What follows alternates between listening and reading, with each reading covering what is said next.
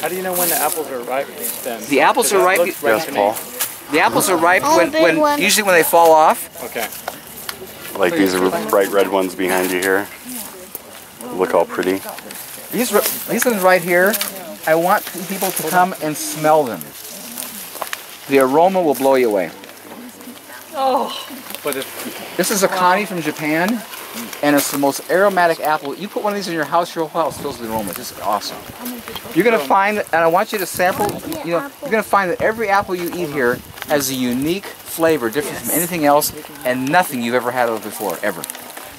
But I have a question. So you said that it loses a lot of its mineral content pretty much 10 minutes after. So if you're picking them off the ground, you're losing that apples. Time period. I'm talking vegetables. Okay. Apples have a good shelf life. Okay.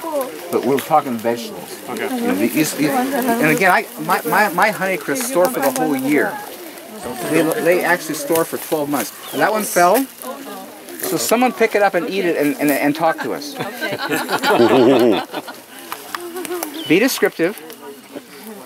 Here, taste this. This is just potato out of the ground. It's good. Crisp. A little tart, but was sweet. Yeah. What's the water content like? Yeah, it's juicy. Very. A lot of moisture. Yeah. And I want you to hear me. These trees have not been watered for 35 years. Ever. Ever. Let me show you why. Everybody, if you can come out here to the front, because my demonstration is right here. I want you all to see it. How old is this one? This is the second year. Oh my. What? That one over there.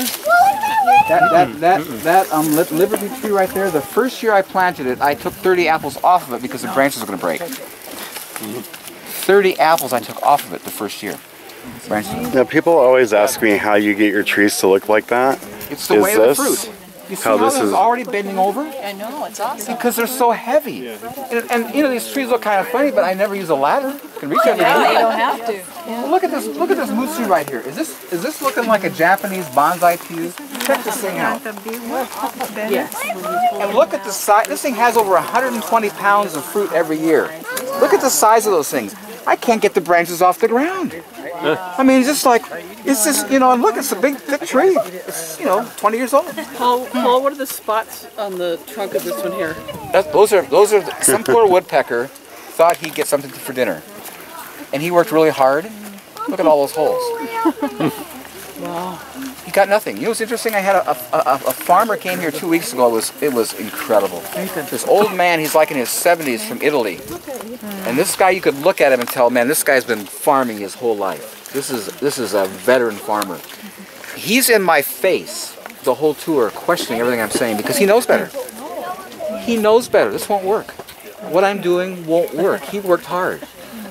And this blew his mind. This is where he totally shifted. Let me show you something interesting. These trees all here are dwarf trees. Dwarf trees. You know how they create dwarf trees? Anybody know?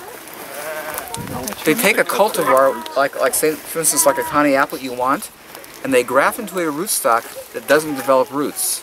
And because you have a small root system, the tree stays dwarf, stays small. Make sense? No roots, it's not going to get big. You see this plum tree right there? That's a plum. That's an 8-year-old dwarf plum. You see this root sucker right here? Oh, boy. You see the foliage of this? You see the foliage of that? This is 30-foot radius, not diameter, radius from that trunk. In 8 years, a dwarf tree is producing 30 feet of root development. Wow. It is wow. It's like, whoa. You know, and this guy, you see this farmer, he's flipping out because he was so blown away, he couldn't believe me. So he broke a piece off and walked 30 foot over it and lined it up and stood there and just shook his head. He says, I can't believe it. In my experience, and they tell you in school, the roots go no further than the drip line. As far as the branches go out, that's as far as the roots go out. Drip line. 8 years, 30 feet of growth. And see, this is why I don't ever have to water my trees. Connect the dots. When you have a root system this magnanimous and this big, you can see right next to that guy standing, see those are the same ones. See right there? That's the same root system over there. it permeates this whole space. And because it has such a huge root system, it doesn't need a lot of water. Yeah. So are you does- just going to let these grow? No, I'm going to pull them up, but I have them here just as a demonstration for people to see. I'll pull them all up. Because this is a rootstock, it's not that tree, so even if you want it, it's not the same tree because it's a rootstock. Yeah. But I want you to see the significance of the skin on the earth, how it develops. You know what I think about God? He's kind of loves to laugh. Oh, you're going to make it dwarf? Good luck. You're not going to stop me. I'm not going to be stopped. I'm going to be awesome because that's just who I am. You can't dwarf me. It's so cool. A guy came here last summer, a scientist, a scientist. And he's seeing all this and he has a really hard time wrapping his brain because he knows better. Are you following me? He knows better. What I'm saying can't work. And this guy, he lives in Chelan and he has a huge community garden and he grows those big pumpkins, those 125 pumpkins. That's what he does. And so I just told him, I says, listen, I see you're having problems. Just be an honest scientist. Scientists, when they find something new, they do a test and they call, this is a standard and this is a test, and they compare. So own your place, do what you've always done, take a small section and put wood chips around your pumpkin plants and just watch what happens. So the guy calls me in August, says, I had to call you today. He says, where we live in Chelan, it's really hot, and by 11 o'clock every day, all my pumpkins are totally wilted. He says, I water all day long. The ground is totally saturated. But at 11 o'clock, because of the heat, they're wilted. He says, what's blowing my mind, he used that term, the ones I planted in wood chips, I'm not watering, and they never wilt. And I says, well, get it. They have roots. You see, no matter how much water you're using, the plant can't take it up because there's no roots. When you have root system like this, you don't need a lot of water. It can take up because it has this magnanimous capacity to draw out. It's so significant. It's so like, yeah. See why everything, look at those fir trees out there. It's been a hot, dry summer. Look how green they are. No one waters those. They're not being watered. And they have shallow roots. But there is a skin on the earth. Let me share with you the significance of the skin. Does anybody know about mycelium? The funguses in the soil under wood chips? Mycelium is a fungus that literally will grow attached for miles. It spreads out for not feet, miles. And see, as plants connect to that mycelium, they have access to that nutrition and that life spread out for miles. I'm telling you, man, the Creator is genius in His design. You know what's so scary about us? As soon as you till the soil, all that mycelium is killed and gone. You just wiped out that amazing, huge resource and revenue with simple cultivation. How long does it take to regrow once you put the chips on? Well, what amazes me is how quickly the Creator restores. And it's all about repentance and His nature is to restore. You just can't wait. He really wants to, but you got to come His way. And you see, as soon as you put wood chips on the ground, as soon as it rains you water, compost is released, and immediately you'll see a change in the foliage of your plants. They get greener. This happens immediately. Because and over time, it just gets better. It's like compounding interest. Better and better. And the beauty is that you're not doing anything. It's not about you. Where these farmers are, they're working, they're toiling, they're tilling, and they're putting all this expensive stuff back, and they're going backwards. Well, I don't do anything. Can I get this?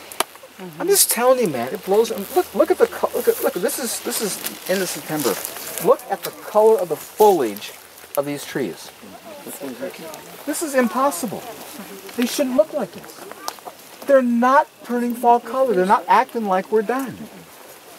I'm telling you, man. I'm watching this and thinking, like, wait a minute. Look at that amazing weed right here. You see this weed growing? I didn't plant that. Some bird dropped that. I don't know what it is. But that grew in a space where it has had no water, and it's that dark green flowering, looking like you're caring for me. I'm just telling you, man, these things arrest my attention. I didn't plant that.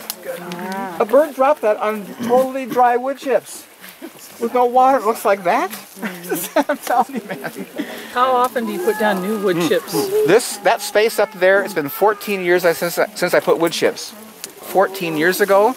And again, let me tell you about the lies they tell you in school. Everybody who knows, who's been in school, will tell you, you don't put wood chips up against tree trunks. You don't do that. How stupid. How utterly stupid. Could you imagine, I put wood chips 16 inches deep 14 years ago. 16 inches. 16. 16 inches. Can you imagine the intense labor to get little spaces around my trunks without wood chips? And garbage and stuff would fall. What a nightmare. All of you have been in the woods in the winter, all of you, and you've noticed when the wind blows, needles and leaves bank up against tree trunks a foot, foot and a half deep. No one pulls that away. The trees are fine. And you're pulling them away from your trees, you can't do this? What happened to us?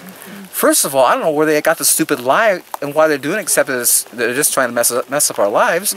But it makes no sense. I'm telling you, the stupid things we perpetuate and say and do for no reason when they're totally brain dead. So